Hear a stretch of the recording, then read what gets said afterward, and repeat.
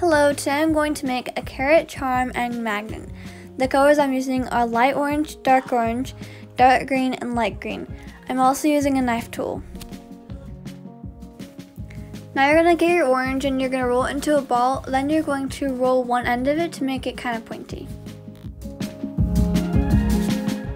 Once you have the shape you like, you can press it down to make it flat, and then the top you're going to make it very flat and not round. Now for the leaves, I'm getting light green and I'm just making a leaf shape. It doesn't have to be exactly like this.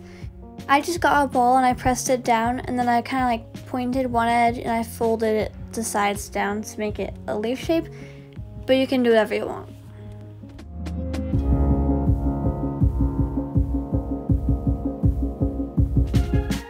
Now if you'd like, you can do the same with dark green.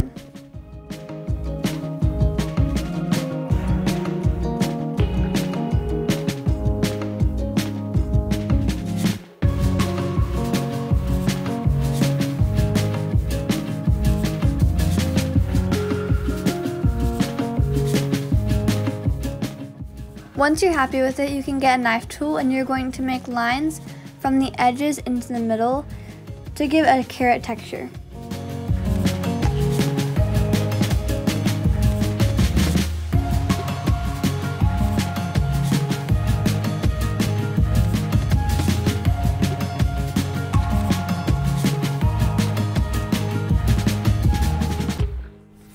Now I'm getting my light orange and I'm going to do the same thing as I did with the bigger one, only I'm not going to press it down. So I'm still making the carrot shape, it's just not going to be flat.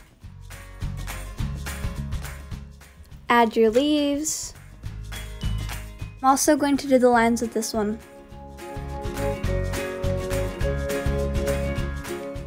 If you want one to be a charm, you're going to get a hook and you're going to put it to the top of the carrot.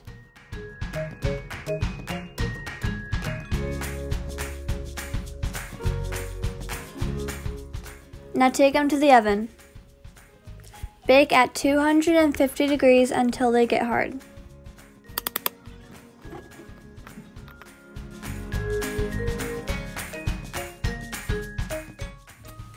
Now you're going to get a magnet and a hot glue gun, and you're going to put hot glue on the magnet and stick it to the back of the carrot.